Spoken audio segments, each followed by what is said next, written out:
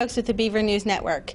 Crime has become an issue on campus. We spoke with one student who was personally affected by it.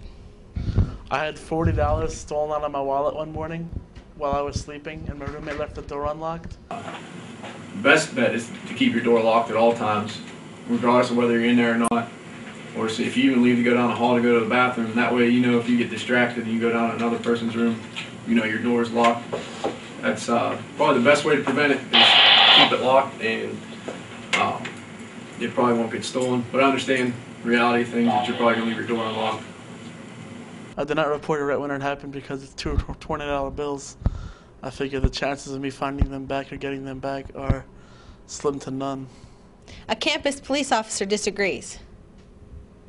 Your best bet is to always report what's stolen so we can be aware of the fact that it's going on, and we can do something about it, keep a better eye, keep people more aware.